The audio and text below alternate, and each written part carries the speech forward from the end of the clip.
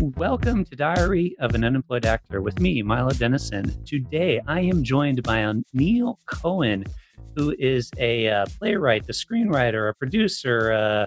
Is there anything you don't do? I guess is really the better way of introducing you. Well, prominent in that list should be unemployed. So Oh, perfect. it fits in perfectly. Yeah. Great. Right with the title there. Yeah. Yeah. So would you say you're primarily a writer? Primarily a writer. That's how Okay. I've been able to make some stumble bum living as a writer over the last few decades. Nice. Well, let's start with that then. So, what got you in a writer? Were you a big creative writer as a child, or was that something later on in life? Yeah, I mean, as a child, actually, my obsession was creating clay figures and doing these vast scenarios with hundreds of little clay figures I would build in our apartment, which was a tiny apartment in Queens, New York. And when I look back on it, it's quite amazing because we were a family of four, me and my older brother in one room, my parents in another room. My father was kind of a tough guy. He was an ex-professional boxer. Oh no. And, him and his brothers had a weird toy store down on the Lower East Side. He had a broken nose. His face was covered with scars, which I thought most dads had. But he was the sweetest guy in the world. And he would like tiptoe around these massive scenarios of clay that I would create. Now, in those days, there was no such thing as stop motion. Had I have known about that, even with 8mm or whatnot, that may have been a whole other trajectory in my life. But I think like a lot, well, not like a lot of people, but like some people who have an artistic bent and grow up not in a milieu of artists, it's very difficult to call yourself an artist. And that became sort of a long sort of emotional struggle with me. I thought I'd be a history teacher, quite frankly, because calling myself an artist seemed to be like the weirdest. I couldn't get it out of my mouth, to say it was. Were your parents kind of encouraging you to go down a certain path, like parents My sometimes parents do? had a very tough upbringing, and as opposed to the sort of the people who have a tough upbringing and say you should have a tough upbringing, their whole mantra was just find something and be happy. Mm. Try to have a happy life. So there was actually no. It was left to me to come up with my direction, actually, and then I suppose in high school and college and after college, I found that my happy spot was writing, was sitting in a room alone writing. Of course, being a bartender and a waiter and a busboy and all those, working in bookshops. I mean, that's how I made a living until I could figure out a way to actually start selling any writing. But uh, and and it wasn't until I actually started selling stuff that I could call myself a writer. But What uh, was the first thing you sold? the first thing I sold was a very strange script that turned into a very terrible movie. It was called Pass the Ammo. It was a comedy that took place among televangelists who were taken hostage by a bunch of people who were just looking to rob a safe and didn't even know the show was going on in the other room. And next thing, these robbers are on this televangelist show. It should have been wonderful. It wasn't, but I got a paycheck, and that was rather extraordinary.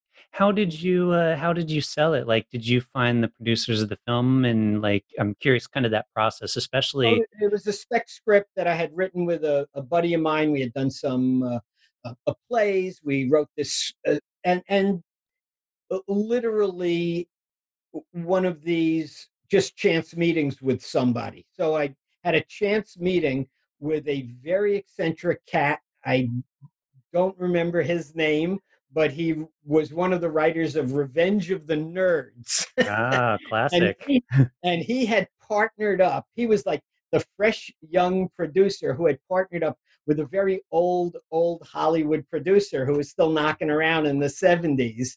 And this guy, Miguel, I remember his first name, read the script, liked it, brought it into the guy, and it was sold like right away. So I thought, oh, this is going to be the greatest career. I'm going to sell things all the time.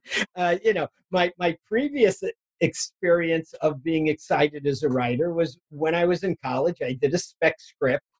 And in those days, there was, of course, no internet, but people would take ads and the weekly sort of underground magazines. And one said, looking for scripts. And I mailed these people a script, and they told me how much they loved it.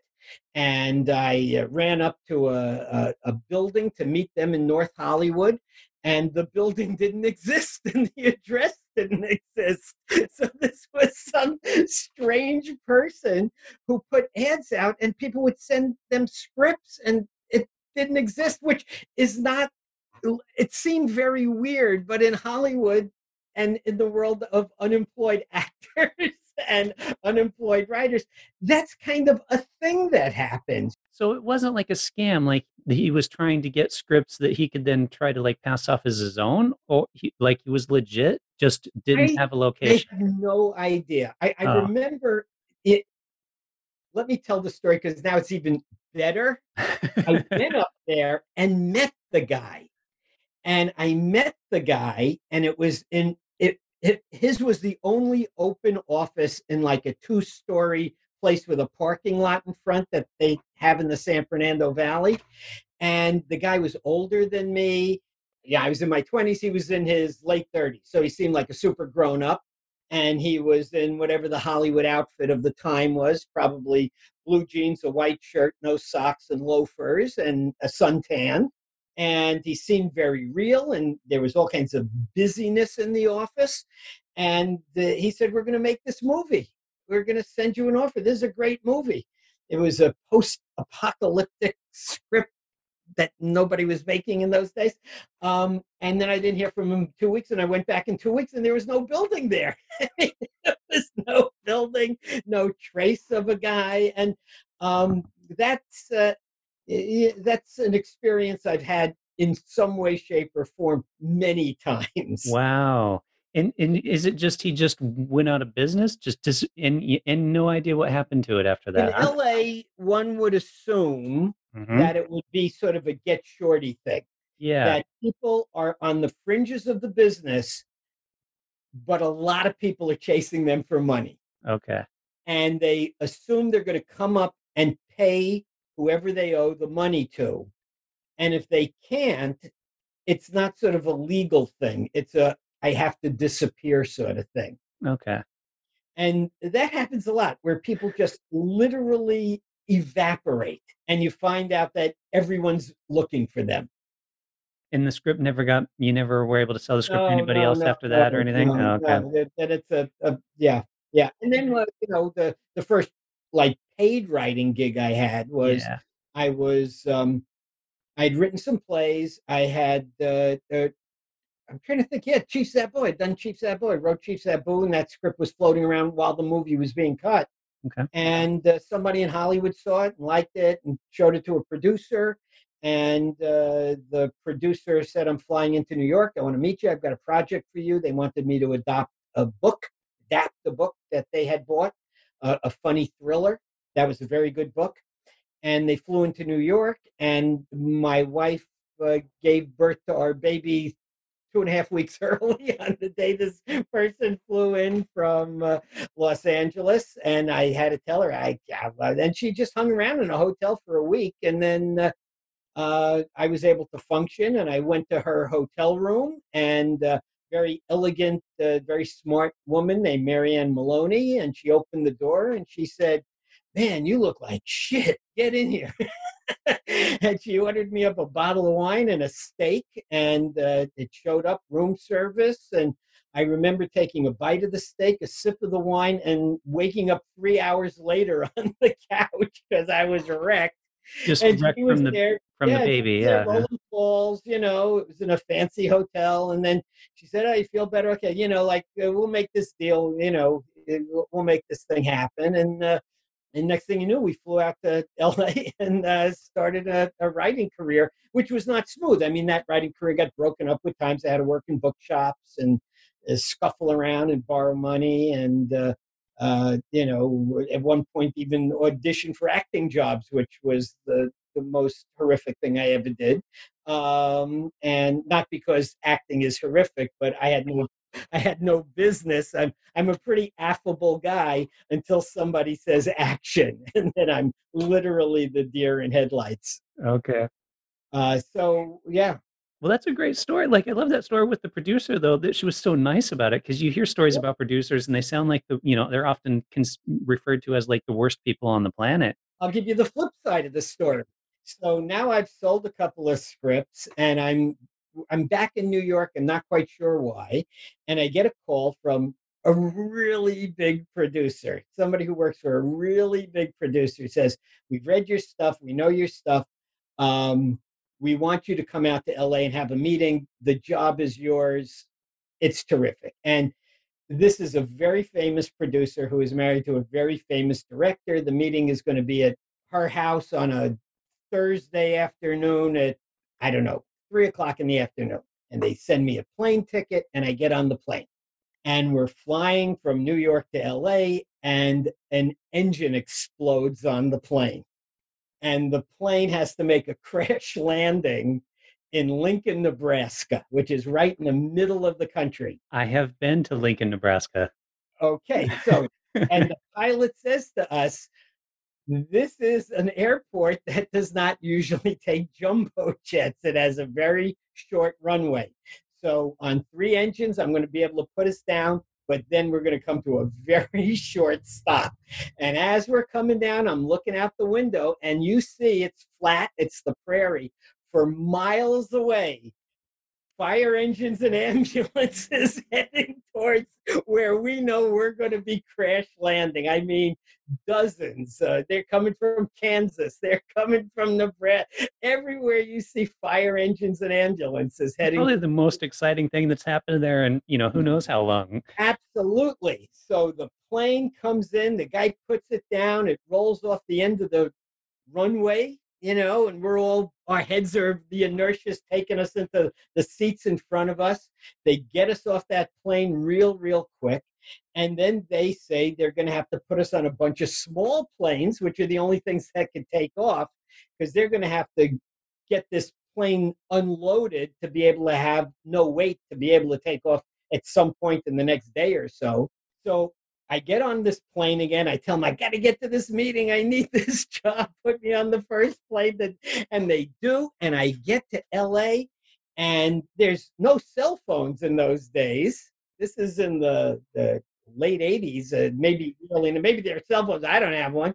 And I get to the meeting, and she goes, "Why are you late? We've been waiting for you." I said, "Well, the plane crash landed in Nebraska, and I thought I was going to die. And I got on another plane. I got here as fast as I can." She said, "Yeah, but you're late." "What the fuck is that? You're late to the meeting." And it was the most unpleasant meeting you could, and I didn't get the job. She Yeah. just kept saying, "I can't believe you show up late for this meeting." Just couldn't comprehend the whole, like, had no control over the plane landing.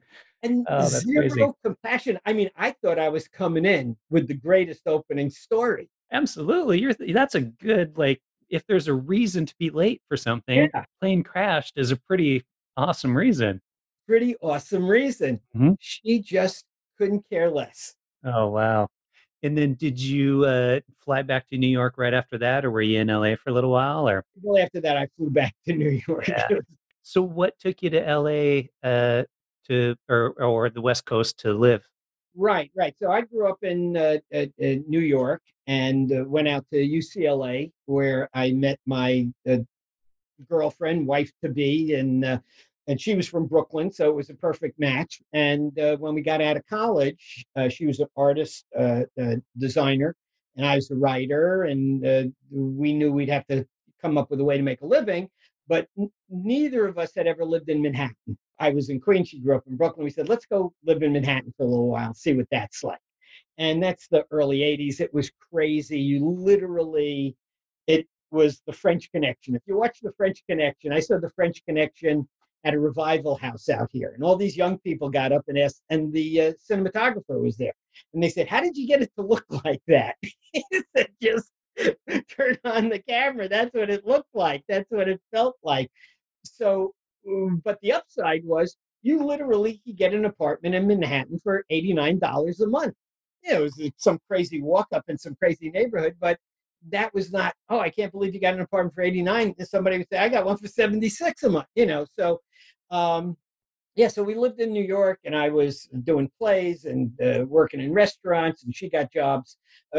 She actually became a mucky muck in the design world and became the art director of Esquire magazine. And next thing you know, we have a kid, and it's like you suddenly realize you're living in a 3-floor walk-up tenement with rats in the hall, which you kind of thought was kind of sort of hip.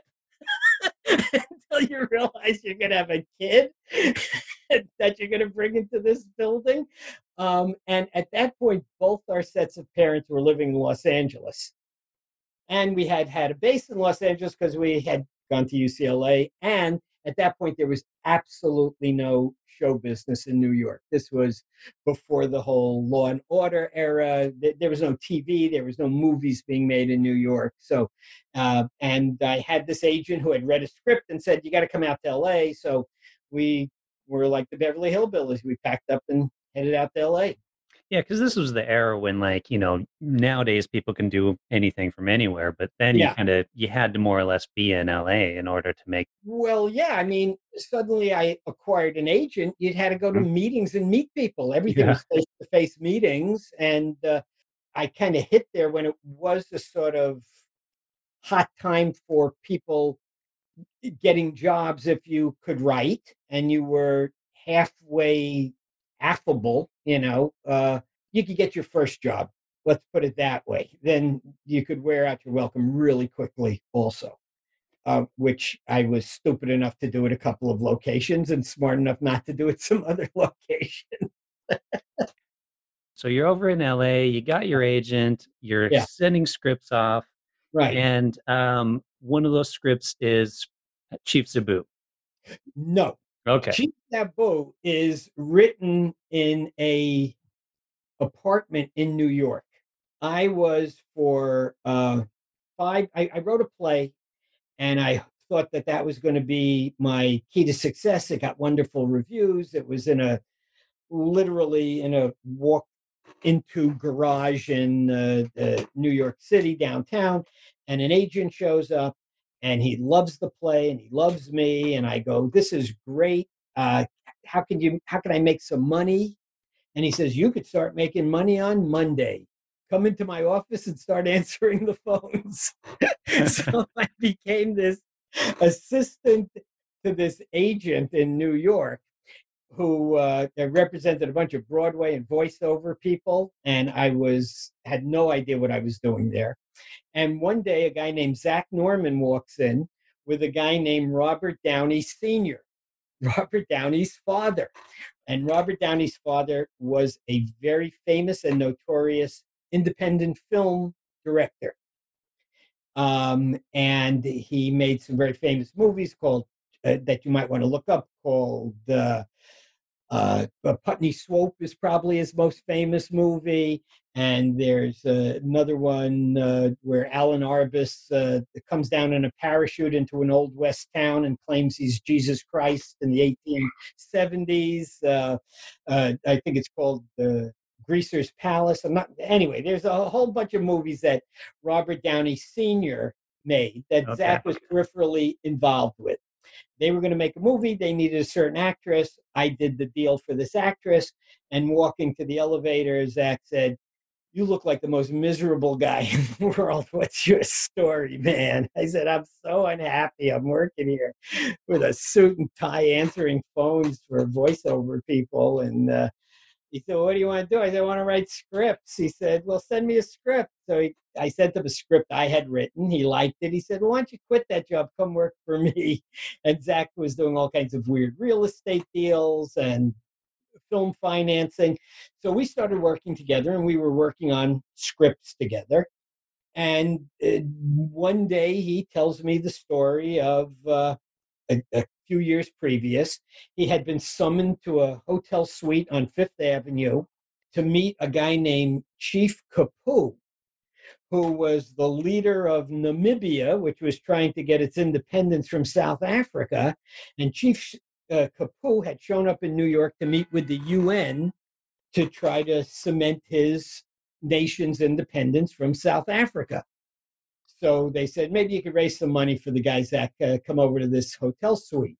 And Zack shows up, and this poor man in a business suit is surrounded by every shark, con man, and hustler in New York. And for some reason, Warren Beatty and Elizabeth Taylor. Wow. And Zack took one look at the guy in the situation and said, this poor man is doomed, and just made a U-turn and left that hotel room. That poor man, a few months later, was assassinated. Now, before he gets assassinated, it's a pretty funny story to me. Yeah. So I think that's a pretty good movie. The hustlers trying to take over a third world country. But we can't set it in Namibia. But literally at the time he's telling me the story, a number of French colonies in the South Pacific were vying for independence. And some of them were South Pacific islands where the French were testing nuclear weapons in the open air. So I said, that's kind of funny. South Pacific island where these hustlers want to get involved, thinking Pago Pago, Tahiti beaches, and have no idea that the French are dropping atomic bombs on these islands. So we said, that's a movie we could write and we could direct together if you, Zack, come up with some money. So we write the script, we dig the script, he closes some real estate deal, and before he could put it into something else, I browbeat him into saying, we should direct this movie together. We should make this movie right now before this money evaporates. There's some $100,000 in change or something that he had. So you're over in LA, you got your agent, you're sending scripts off. Right. And one of those scripts is Chief Zabu. No. Okay. Chief Zabu is written in a apartment in New York. I was for I wrote a play, and I thought that was going to be my key to success. It got wonderful reviews. It was literally in a walk into garage in New York City downtown, and an agent shows up, and he loves the play and he loves me, and I go, this is great. How can I make some money? And he says, you could start making money on Monday. Come into my office and start answering the phones. So I became this assistant to this agent in New York who represented a bunch of Broadway and voiceover people. And I had no idea what I was doing there. And one day, a guy named Zack Norman walks in with a guy named Robert Downey Sr., Robert Downey's father. And Robert Downey's father was a very famous and notorious independent film director.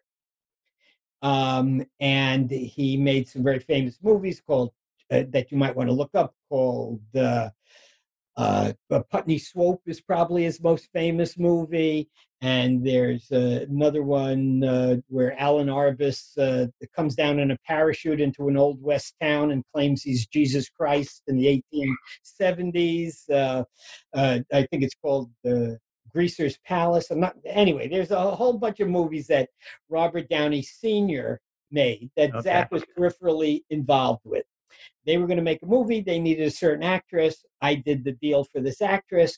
And walking to the elevator, Zack said, you look like the most miserable guy in the world. What's your story, man? I said, I'm so unhappy. I'm working here with a suit and tie answering phones for voiceover people. And he said, well, what do you want to do? I said, I want to write scripts. He said, well, send me a script. So I sent him a script I had written. He liked it. He said, well, why don't you quit that job? Come work for me. And Zack was doing all kinds of weird real estate deals and film financing. So we started working together, and we were working on scripts together. And one day he tells me the story of a few years previous. He had been summoned to a hotel suite on Fifth Avenue to meet a guy named Chief Zabu, who was the leader of Namibia, which was trying to get its independence from South Africa. And Chief Zabu had shown up in New York to meet with the UN to try to cement his nation's independence from South Africa. So they said, maybe you could raise some money for the guy, Zack, come over to this hotel suite. And Zack shows up, and this poor man in a business suit is surrounded by every shark, con man, and hustler in New York. And for some reason, Warren Beatty and Elizabeth Taylor. Wow. And Zack took one look at the guy in the situation and said, this poor man is doomed, and just made a U-turn and left that hotel room. That poor man, a few months later, was assassinated. Now, before he gets assassinated, it's a pretty funny story to me. Yeah. So I think that's a pretty good movie. The hustlers trying to take over a third world country. But we can't set it in Namibia. But literally at the time he's telling me the story, a number of French colonies in the South Pacific were vying for independence. And some of them were South Pacific islands where the French were testing nuclear weapons in the open air. So I said, that's kind of funny. South Pacific island where these hustlers want to get involved, thinking Pago Pago, Tahiti beaches, and have no idea that the French are dropping atomic bombs on these islands. So we said, that's a movie we could write and we could direct together if you, Zack, come up with some money. So we write the script, we dig the script, he closes some real estate deal, and before he could put it into something else, I browbeat him into saying we should direct this movie together. We should make this movie right now before this money evaporates. There's some $100,000 in change or something that he had. So Zack funded the film. Yeah, he funded the film. I mean, Zack has financed, produced, executive produced something like 40 movies. Okay.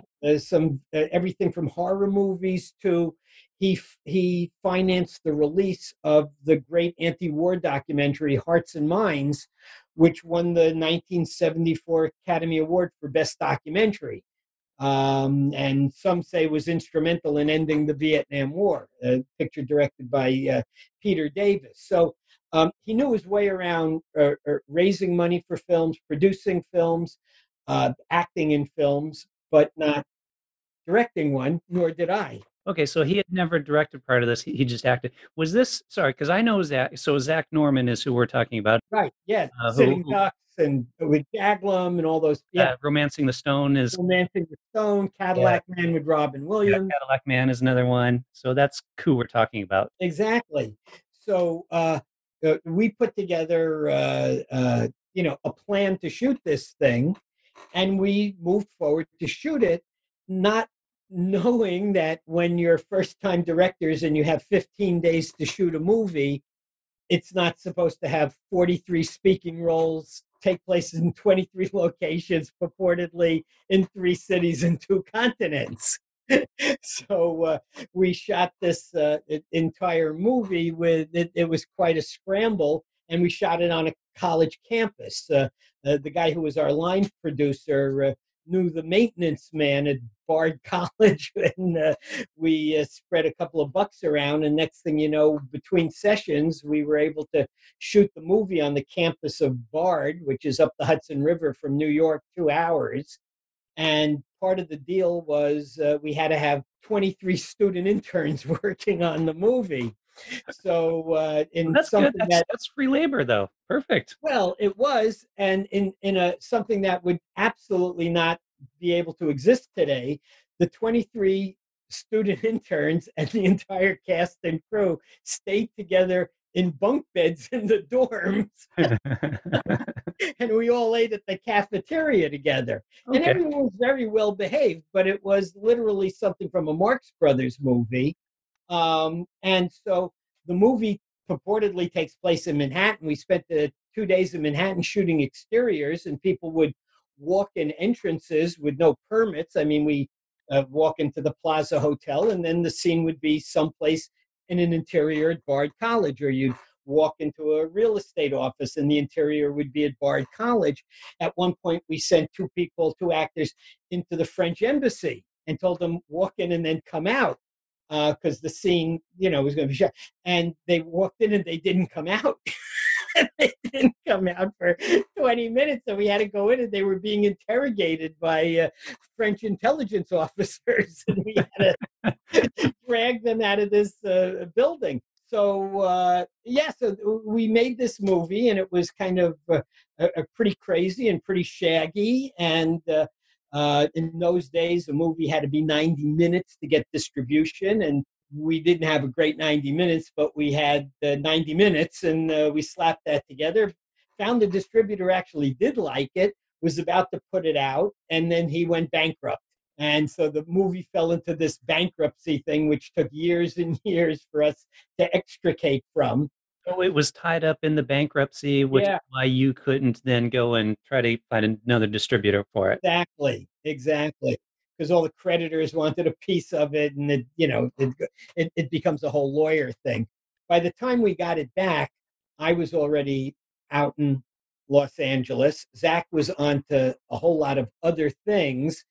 And when we would talk about re-editing the film, in those days, re-editing a film meant hiring an editor with a moviola in a room that would cost $200 a day or $200 an hour, which we didn't have, This is the days of except for film, like, yeah, where yeah, they're sliding film across, and oh, it was actually slicing. totally mechanical, Luddite era, with and believe it or not, the movie was shot on 35 millimeter. So the space it takes to edit a 35 millimeter film, it was shot on 35. This may not have any relevance to your audience, but it was shot on a thing called short ends.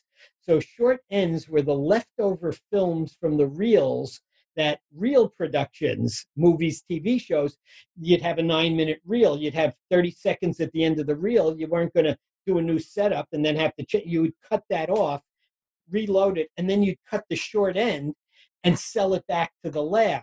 The Uh, lab would then use these short ends that they would sell to film students or experimental filmmakers.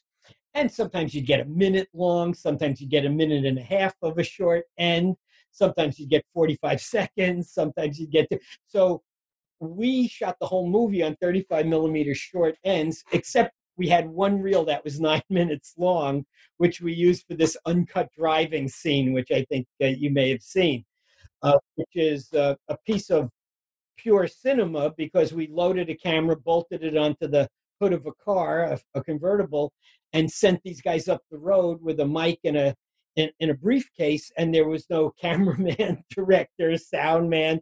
These guys just drove up the road and did their scene. yeah, so that scene, it's fascinating too, because yeah, you can tell that the camera's on the front of the car Uh, as they're. So I was curious what they did. So the microphone was in the vehicle with them. it's in a briefcase behind where they're sitting. Yeah. And so if they only had 9 minutes to do that scene, did they have to get it right in one take, or Yeah. okay? Yeah. It was, they did two takes of about five, one was 5, one was 4 minutes each. Mhm. And we just essentially let, I think, the 4 or 5 minute take run because you're watching two actors at the top of their game. Alan was a guy from the actor studio, would do a lot of improv, but would do a lot of improv of, okay, let's start it over. Let's start it over. I think my only piece of direction that meant anything in the whole film, because I knew Alan, he was a character I knew. I said, man, you can't do that fucking actor studio shit, man. You got to just like stay in the scene, follow wherever Zach takes you, and you can't break scene. He said, gotcha. Okay. And he didn't know what Zach was going to throw him. That wasn't fully scripted then. No, what was scripted was they're going to go up and get the money, and what if the guy doesn't have the money? Okay. And then it was Zach, take it from there, and Alan's going to follow. He's neurotic, he's uptight, he's sure he's going to get this money, and you throw everything at him that's going to put this guy into a hole, Nice. And Alan's actually driving the car. There's no tow car, there's no cranes, there's no. I mean, it's guys driving a car up the road with no one around, and they're making this scene happen. I mean, I was in the back of a station wagon maybe 50 yards or 70 yards ahead so that nobody would get in front of them and slow down their pace. Hmm. And I was there with the cameraman, and the cameraman gave me a set of binoculars. So I'm looking and I go to the cameraman. This is how naive I am, first time director. I said, am I supposed to look through the binoculars into the eyepiece to see what's going on? He says, no, you're supposed to see if you can see the counter on the camera and tell me when it stops. Nice.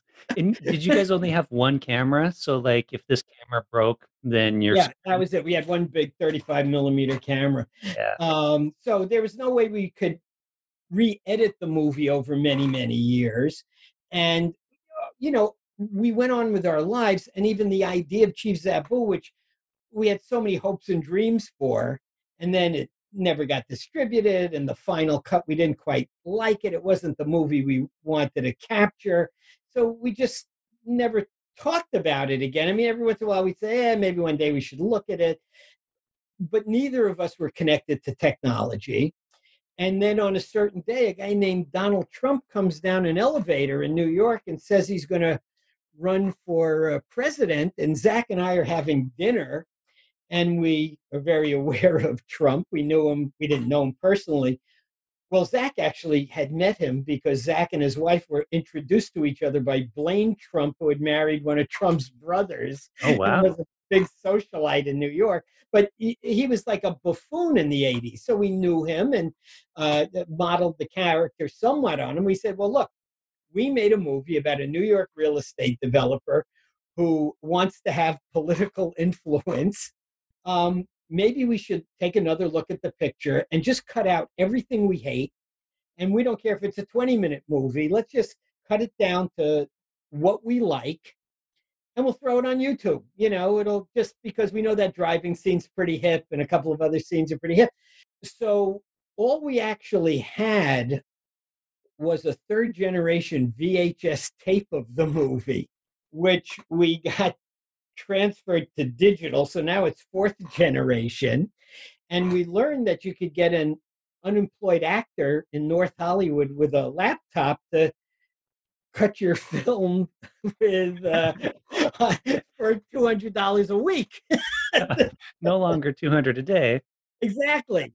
So we found this very nice, affable young woman, and we sat in her apartment in North Hollywood and just cut everything out of the movie that we didn't like until it came out to about 72 minutes, which we did like, and we thought was great fun. And we said, great, we'll take this movie and put it out there. And she said, you can't show this movie to human beings. We said, why not? And she said, because you can see what it is, but it's like looking through a terrarium and an aquarium and somebody's bed sheet. You can't actually see anything at this point. You got to find the negative. And we looked at each other like, an old comedy team from vaudeville, like the negative. We hadn't seen the negative for 30 years. And so began a couple of months of us trying to track down where could be the negative of Chief Zabu. And after calling dozens and hundreds of people, it was finally located actually in Zach's basement in Burbank under a pile of old tax records and laundry. And we found these cans marked negative, Chief Zabu, and took it to the last lab that handles 35 millimeter in LA and told this cat the story and told him we didn't have any bread. And the guy said, well, this is the craziest story I've ever heard. But even though you guys are in aggregate 143 years old, you are legitimate first-time independent low-budget filmmakers.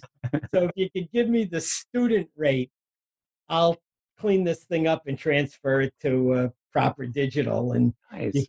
you can match your edits and get it out there, which we did. And we took it to a guy to color correct it, who we got the same story. The guy had just come off color correcting The Revenant, And he looked at the movie, said, "Guys, you can't put this on YouTube. This is a good movie. I love this movie. I'll color correct this movie for free," which he Really? did. Yeah, Wow. and the next thing you know, we had a movie. We did a kind of little a test run. We got a great review in the Hollywood Reporter. The New York Times did a story about it, and all these kind of bloggers were weighing in. And it's a legit cult movie that some people dig. And now that Trump is the most famous human on earth, Mm. and now that Alan Garfield, who just died of COVID, actually, Did he? it's his final role, and it's his, aside from one other movie, it's his only role in a lead. And if your listeners don't know who Alan Garfield is, he's probably the most prominent character actor in the late 60s, 70s, 80s, 90s, made over 125 movies, worked with Coppola, De Palma. There's so many credits. But always as a supporting player. Yeah. The only time he had another lead role was perhaps his first movie called Cry Uncle, directed by a guy named John Avildsen. And John Avildsen's second movie was Rocky. But after making Cry Uncle, where he plays a weird B movie detective, Alan Garfield never had a leading role again. uh, Which is why I'm now going to give Milo mm-hmm. a B movie task. Uh-oh. Okay. Okay. So our new press agent said, "Who else is alive who was in this movie?" Because Zach's alive. And there's one other person, one other actor who's alive. And that actor is named Mariana Hill. Now, Mariana Hill is one of the great actresses, unsung actresses. People may know her as Fredo's wife in Godfather 2. Okay. But she was in one of the greatest independent films called Medium Cool, which was shot documentary style by Haskell Wexler during the Chicago riots, in the Chicago riots of, I think, 1968 or 73, during the Democratic Convention there. And it's just a remarkable film and performance. She also made movies with Elvis. She also did High Plains Drifter with Clint Eastwood. She was in the early Star Trek, so she's got all these Trekkies who chase her. And then she made a couple of real culty horror movies, one of which is called Blood Beach. So Blood Beach people are always chasing her around.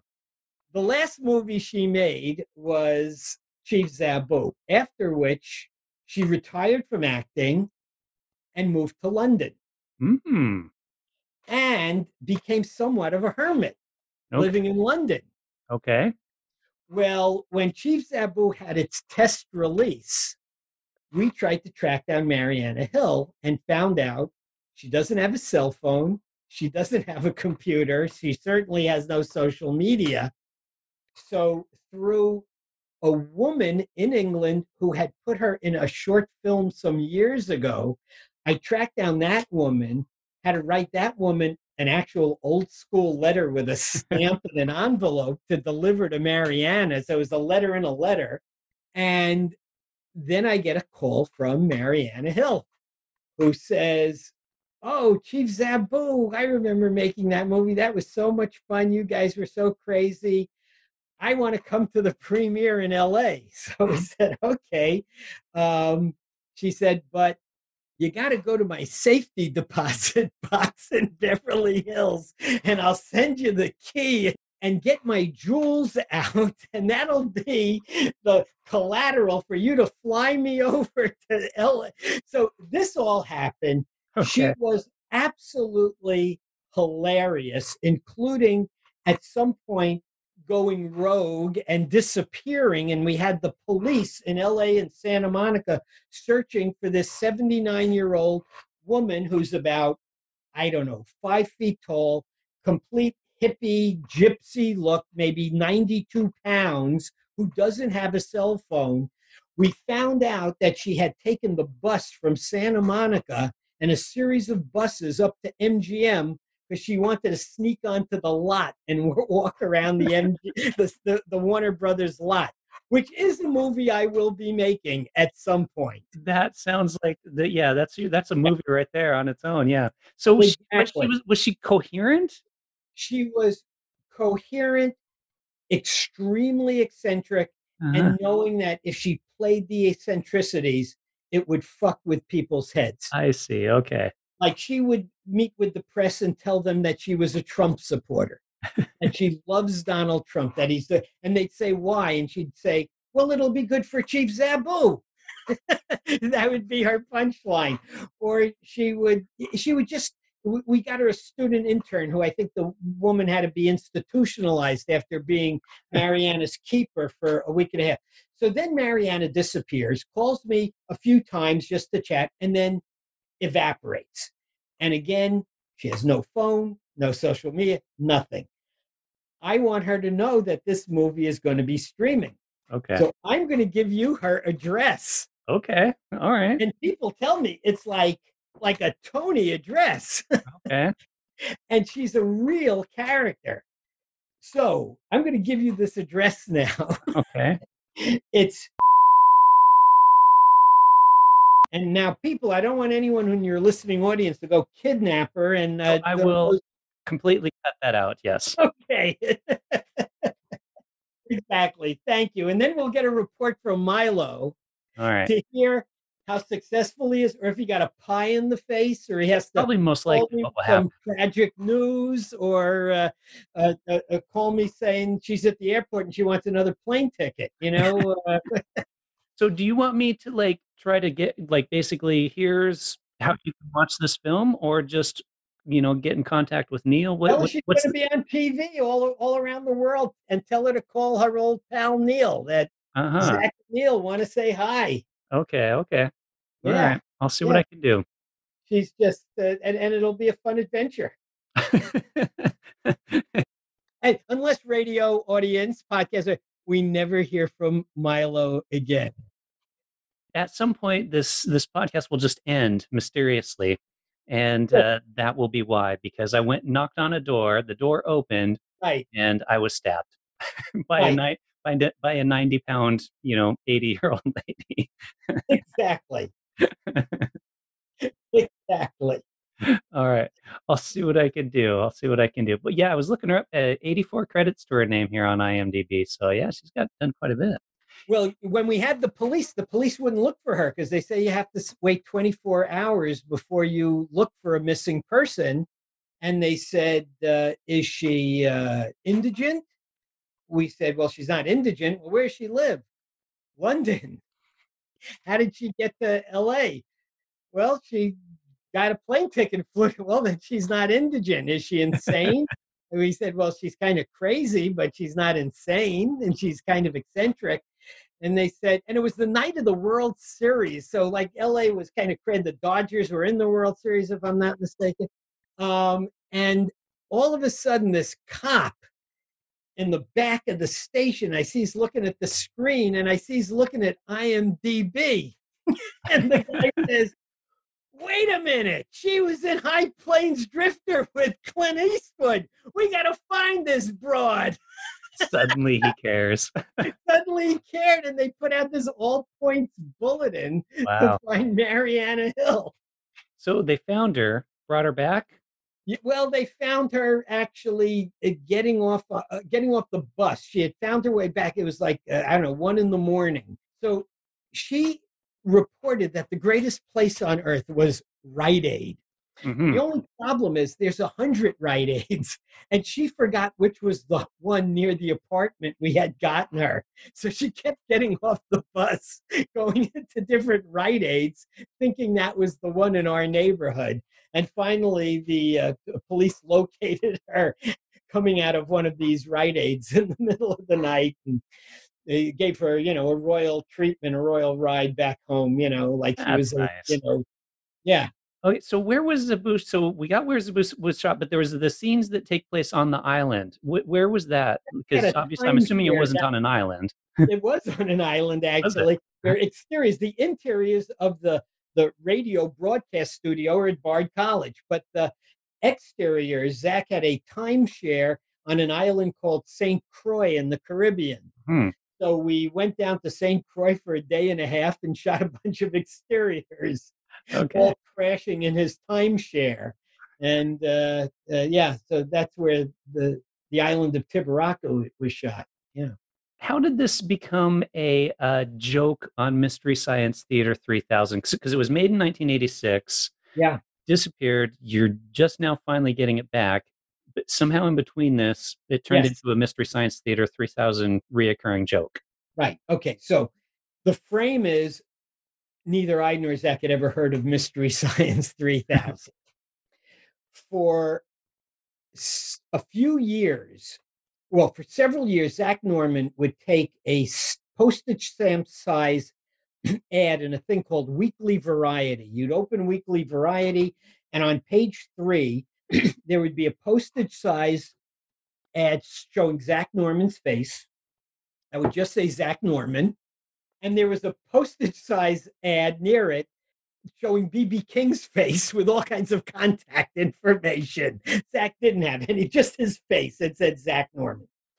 So when we were developing Chief Zabu, shooting and editing it, he changed the ad to a picture of him that said, Zack Norman is Sammy in Chief Zabu, with no contact information.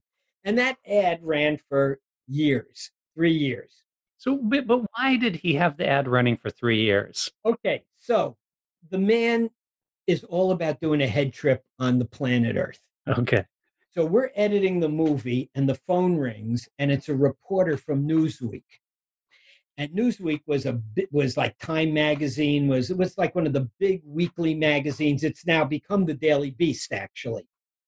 And this reporter, who's from the culture desk, calls and says, I need to get in touch with Zack Norman. I need to know about this ad that's been running for years. And now it's Zack Norman is Sammy and Chief Zabu, which doesn't seem to exist. I need to talk to Zack Norman and find out, is he there? I said, sure, he's right here. I go, Zack, it's Newsweek calling. They want to know about the ad. He takes the call. He listens to the guy's request. And he says, listen, man, obviously you don't get it. You don't get who I am. I'm a guy who hates publicity, and hung up the phone. I said, Zack, what the fuck, man? Like, the guy wants to do it.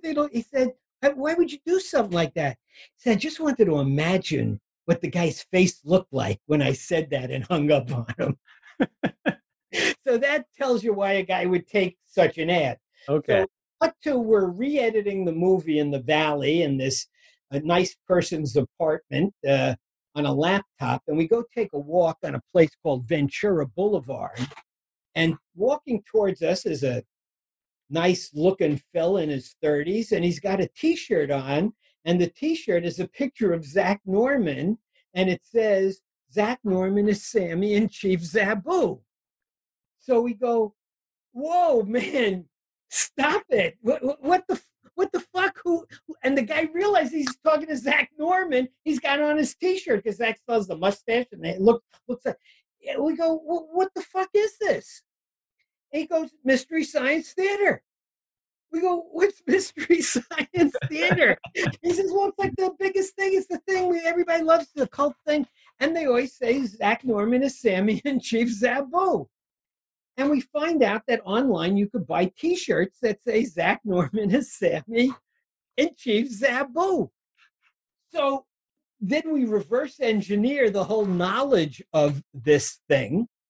And two kind of funny anecdotes that are linked to the legend of Chief Zabu, one as it relates to Mystery Science Theater, and then relates to another thing.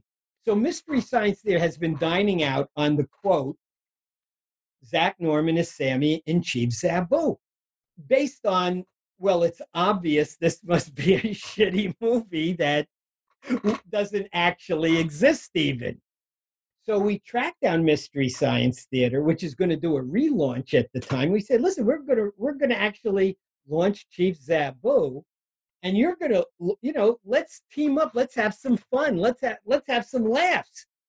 And their official response, which is not official, but it's official enough is, what do you mean it's a good movie? Like they see the review in the Hollywood Reporter and they see the review from these people in Italy and in London and in New York. They go, well, that fucks us up, man. It's a good Doesn't work movie. for him. Yeah, exactly. And they refuse to have anything to do with us. But the fan base of Mystery Science Theater is very intrigued by the whole Chief Zabu thing, and now you will be able to see it. The other place where we had the door slammed in our face is we contacted Bard College, where we shot the movie. And we said, not only did we shoot the movie there, but it's a 30-year-old 35 millimeter artifact of what your campus looked like in 1986, because the campus doesn't look like that anymore. It was very pastoral. Now it's all filled with buildings, parking lots, all kinds of things. Why don't we do a screening there? You got to film the part. You got to let's have some fun. Yeah. We want nothing to do with Chief Zabu. So part of our campaign may be, why is Bard College afraid of Chief Zabu? I don't know. That would be my question. Like, yeah, Yeah. are they getting like, people going there as like pilgrimages and taking pictures of the buildings and or I have something? Or no idea, but wow. that's one of those very, very peculiarities. Hmm. The guy who shot the movie, who may still be twitching from dealing with Zack and I as first-time directors, did such a beautiful job, and the film looks so much better than it should look. It's a guy named Frank Prinzi who went on, I think, to shoot Law and Order, and shoots all the kind of videos that Colbert does that are kind of based on. And he's had a wonderful career, brilliant, brilliant DP. And he made Bard look just terrific. But why they're uptight about it can only be imagined and can only be the source of yet another smile. Yeah, that'd be something to find out. So I'm curious with the t-shirts. Is Zach now like, hey, where's my royalty money from these t-shirt sales? So it's just like, you know what? There's a thing called T Public, and you go there and you type in Chief Zabu, and it says, you've heard it thousands of times on Mystery Science Theater. Zack Norman is now you can wear. I feel like I need one now. Yeah. You do need one. Hold that. Where's my Chief Zabu file? I got all this crazy other stuff here. I know the chief is the most important thing, and it's been sent off to exile somewhere. No worries. Yeah, I'll track one down online. So what's happening to the film now? So you've got it edited. yeah. How are people going to be able to see it? On August 7th, it'll be streaming on Amazon, iTunes, Vudu, Google, I'm told, for a rental price, very 1980s rental price of $4.99. You'll be Oh, able to cool. see it or buy it for like $9 maybe. And it's yeah, it's a pretty funny movie. You know, I look at it now. It's funny in life. It's something that was, when it was lost, when it had this cut I didn't like, it was something that would actually give me the willies when I would think of it. And now it's something that I'm really proud of. I'm really happy that, I did it, we did it, and it's out there, and there's some people doing some terrific performances in it. And yeah, it's something I'm happy about. I'm really happy about it. I think people get a kick out of it. It's a kind of filmmaking and a kind of comedy that doesn't exist anymore. No, not at all. Yeah. Making a low budget picture that's way over ambitious for what it could handle, and much of it working. And there's a kind of comic timing and a style of actors and casting that you don't see anymore.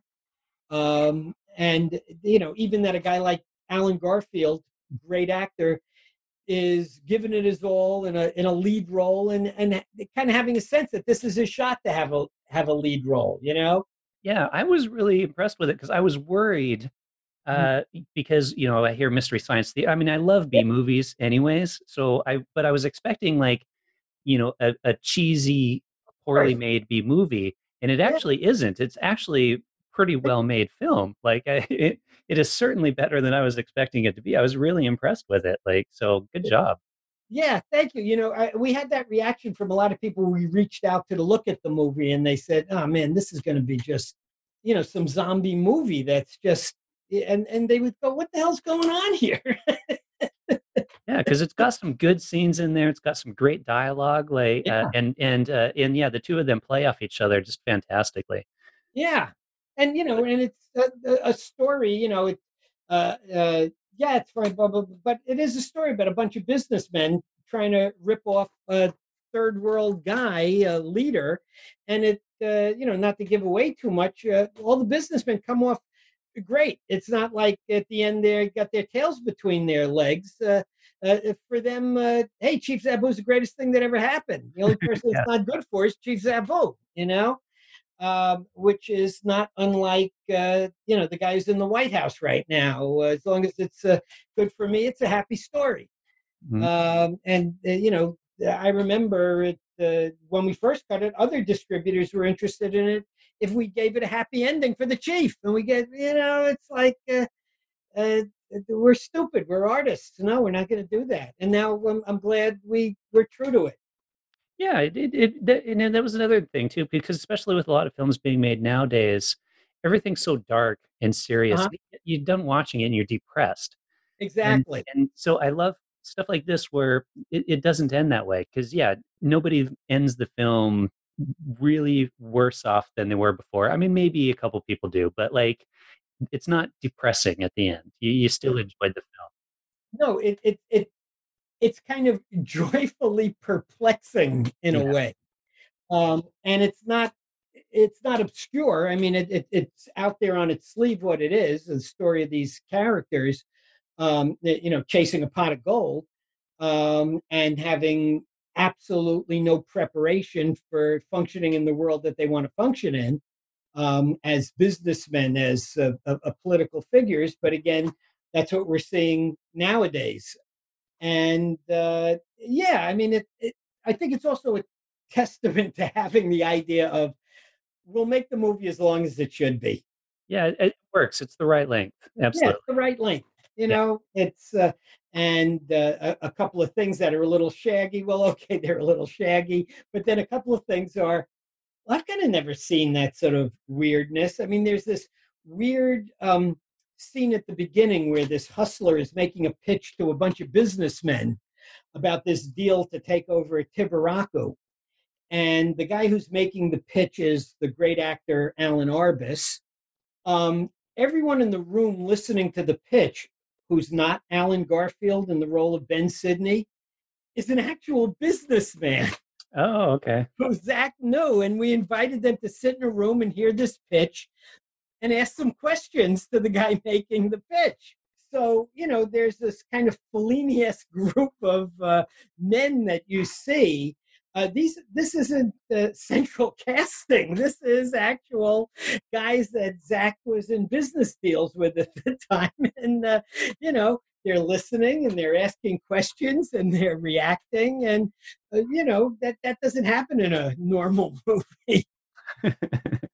Yeah, no, it's good. Okay, let's move on. We've because you've been doing some producing recently as well, right? So Uh-huh. you produced a short called "The Diary of Being Uncomfortably Yeah, Comfortable" yeah. by Maria Rose Mar. Mariah Rose Marquez. There we Yeah, go. yeah. So, what got you involved into that project? Because it's a very different type of project. Very different kind of project.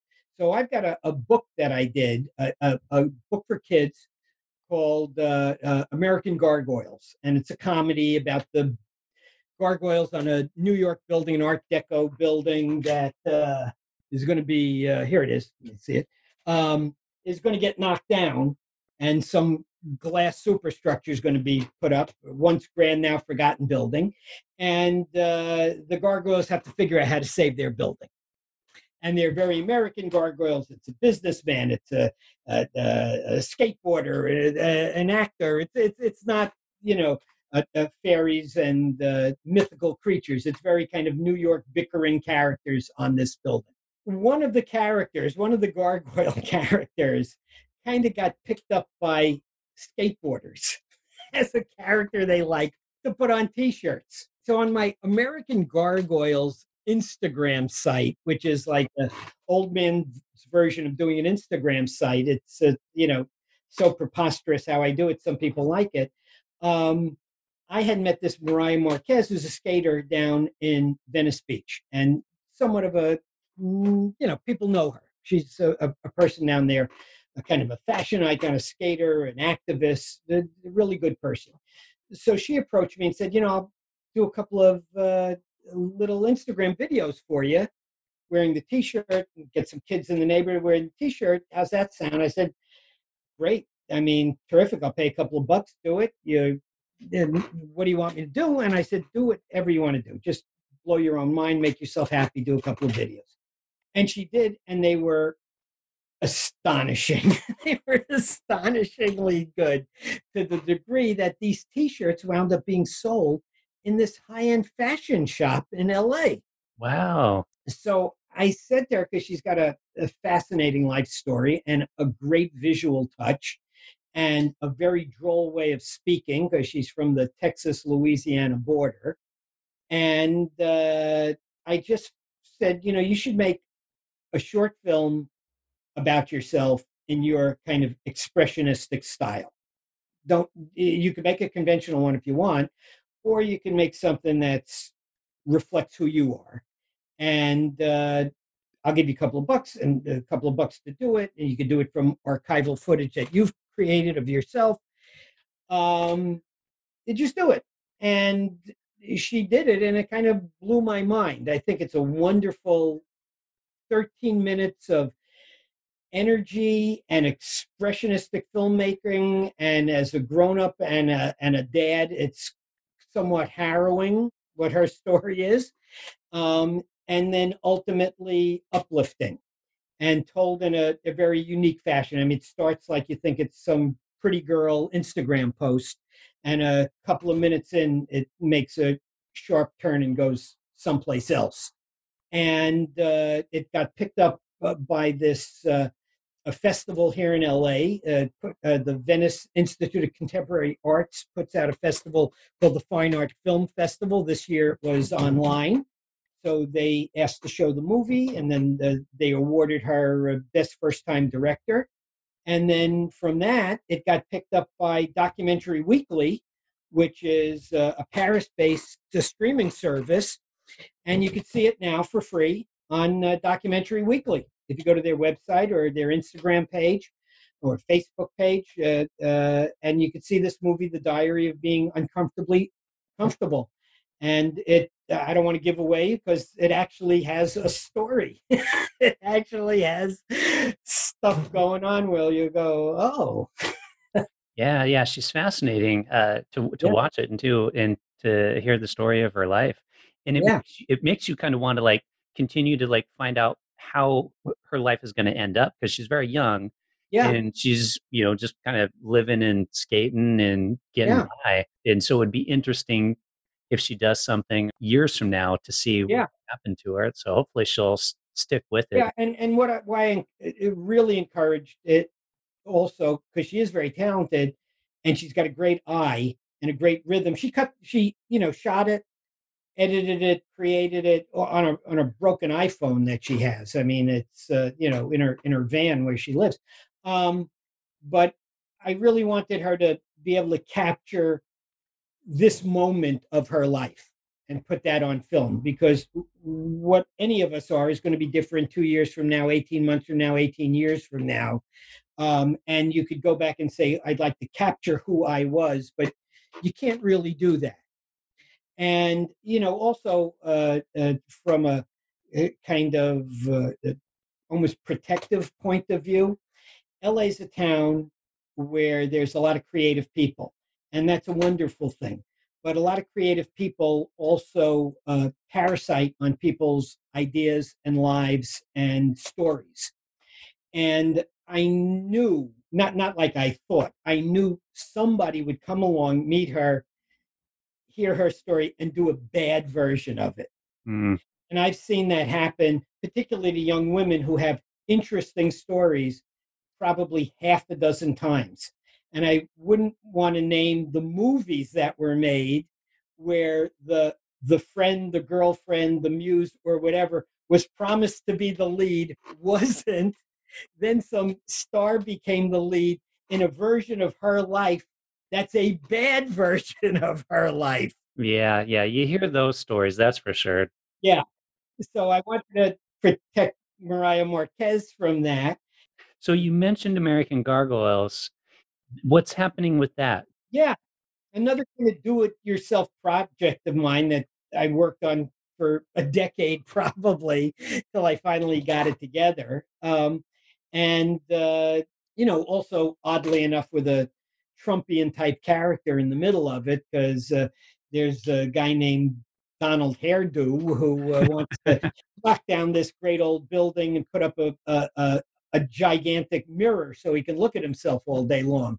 And so the book kind of got some traction, got a great review in the New York Times, oddly enough, them again, and is out there and can be bought. It's on Amazon. It's a lot of fun. People seem to dig the book, and I was approached by a kids media company that wants to option it. So we're talking about what that deal would be and what they would do with it. There's some conversation that they may want to do it as a 1 hour special, which kind of lends it to that. I mean, it as a kid's book, it breaks every rule. It's 40 pages. It's really crazy, rough drawings. All the dialogue is written in my handwriting. I didn't know you're supposed to do cells on top of the stuff. And if you want to make a change, so the changes are made with a scissor and whiteout and Scotch tape, which you can actually see on the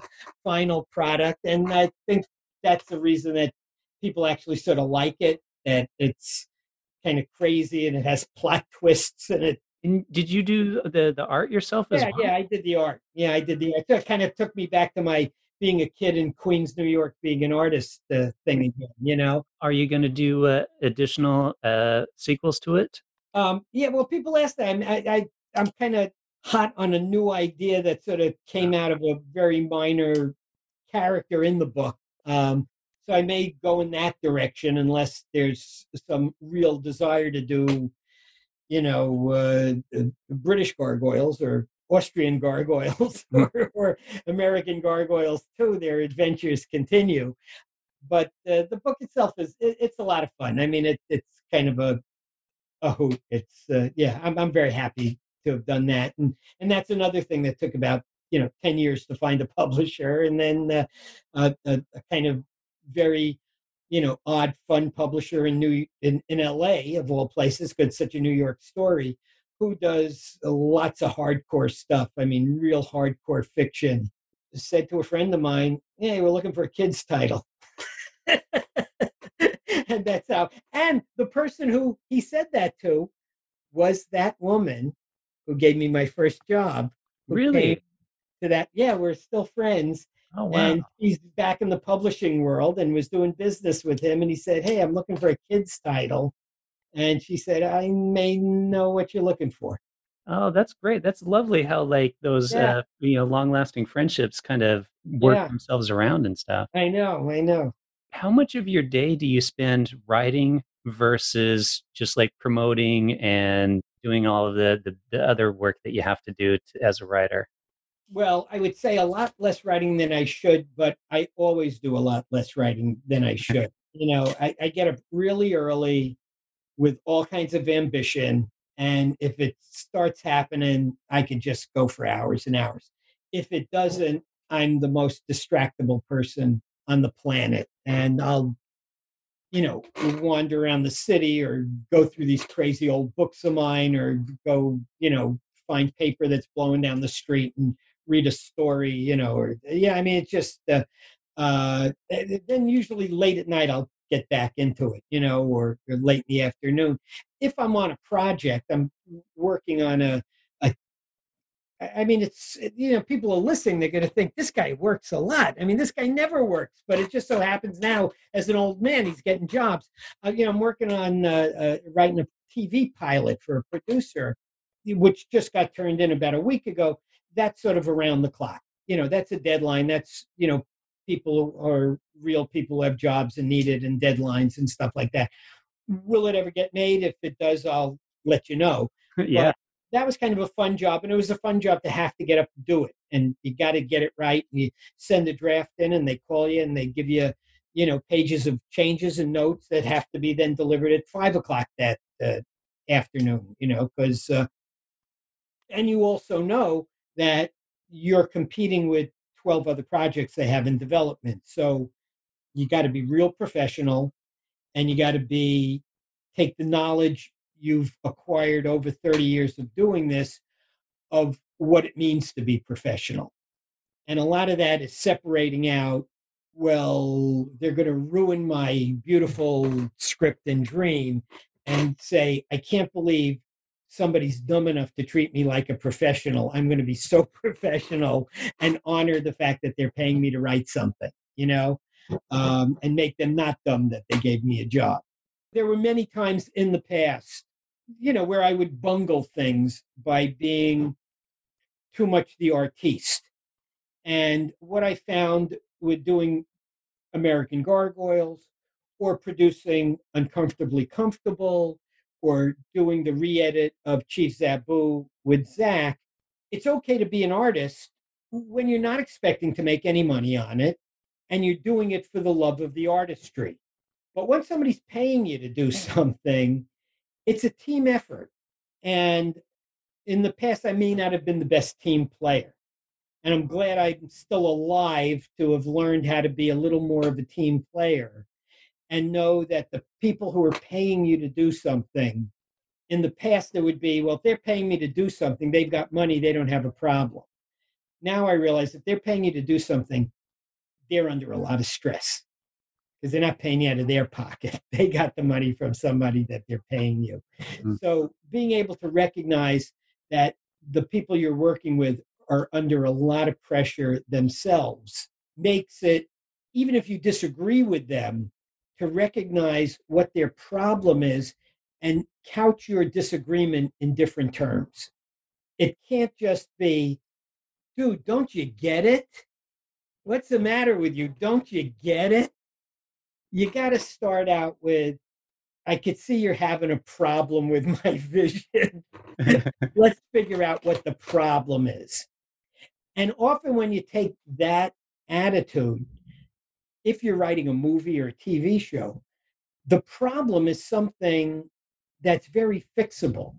It's an attitude of tone. It's an attitude of what's happening in the industry that week. It's an attitude. It's not personal insult of, I don't think you're a good writer. It's, I'm having a problem with this because of this now. And it's either, and then you get to choose, well, let me remove the problem by changing it completely, or let's see if this fixes the problem. And now you're working as a team on the thing. And you also, or not you, but I've also learned, I didn't know I'd have a long career until I had a long career. And it's funny because people could look me up on IMDb and they say, man, this guy's having, what a great career. He's had great. He's got nothing produced. What the hell's going on here? But because stuff I've rewritten or weird shows, that's not baked into it. Or the things that, you really thought would happen, a series at HBO that got canceled a week before for one reason or another. There's lots of stuff where I was able to sort of make this weird living. But you're going to get a lot of shots to get up at the bat if you're understanding that it is an industry. It's, if you're a journalist, your editor just beats you up all the time before your story gets into print. And that's just part of the game, that you're going to get beat up. I've done some journalism, and you're just going to get beat up by the editors. First time I did a journal, I couldn't believe it. What do you mean you want to change something, And then you found out, well, no, things changed. You got to cut out 500 words. Once you adjust that to working in the film business, it's like, okay, it makes it easier to function as a writer. And you're not so precious about the stuff when you turn it in. If you're not going to be that precious, you can get the work done faster. I don't know if any of that made sense. No, it makes perfect sense. And I think that's good advice too for people listening, because a lot of writers don't realize that most Hollywood writers have written tons of stuff that will never be seen by anyone, Mhm. that might get optioned and then end up getting shelved or Yeah, any number of things. So it's a hard field to make a living at. And the fact that you've managed somehow to do it for 30 years, that's yeah, not bad. That's not bad. yeah, yeah. Now, the 30 years interspersed with rapid heartbeat when you find that the things got canceled and you're not going to get this pay that you've already spent the money on. Yeah, I mean, a lot of my life is Get Shorty, Mhm. or Bowfinger or something like that. So you see that, or you see a Barton Fink, and depending on the day I'm watching those movies, I'm literally in stitches laughing, or I need a drink. Literally, I need to be sedated watching, those same experiences because they're so close to things in my life. So, anything new that you're working on? You mentioned the script. Anything else? Yeah, I mean, I'm really focused on this TV project and hoping that happens. But I'm very excited to see the launch of Chief Zabu. I'm very excited to see what happens with American Gargoyles. I hope people will take a moment and look at this movie, Uncomfortably Comfortable, up there at Documentary Weekly, and yeah, I'm having fun doing a lot of stuff with no expectation of just my kind of plodding along income, and just kind of enjoying the process. And you get, again, hey kids, it's great to be alive. Enjoy it. It's like and not use the time well, like you should be working like some sort of worker bee, or a carpenter ant or something. But you've got a movie studio in your pocket, these phones now. And when I was coming up, everything was knocking on a door and begging somebody to recognize that you might have something to say and letting you in the door. And now you don't even have to knock on that door anymore. And you could make stuff out of your pocket, and don't be afraid. The only thing that I think is bad for the younger generation is people make stuff and they post it immediately, and sometimes it's not good. And so you don't have to show everybody everything you wrote. You don't have to show everybody everything you shot. You don't have to show everybody your poem or your painting 8 minutes after you make it. You may want to make it and think about it and look at it and enjoy that you did it, and then think about it and then put it out there. And if people don't like it, they don't like it. If you don't like it, but then you go on to the next thing. But imagine a world. I know a lot of things are terrible about this world, but imagine the world where you couldn't ever make a script unless somebody gave you permission. And the person who would give you permission, trust me, is not someone you would like. All right. On that inspiring note. I think that's a good time to end it. Absolutely. Perfect. That's brilliant. So, once again, Chief Zabu is out the 7th of August. So, this will be coming out on the 3rd. So, perfect. Just a few days before the Yeah. 7th. Oh, great. American Gargoyles, people can find it in the bookstore. Right. Uncomfortably Comfortable is on Documentary Weekly. Documentary Weekly. And of course, if people want to track you down, where would they find you? Probably the best way is through Instagram. Yeah, go to Instagram at American Gargoyles. Thanks. Enjoy the rest of your day, Neil. I sure will. Bye bye.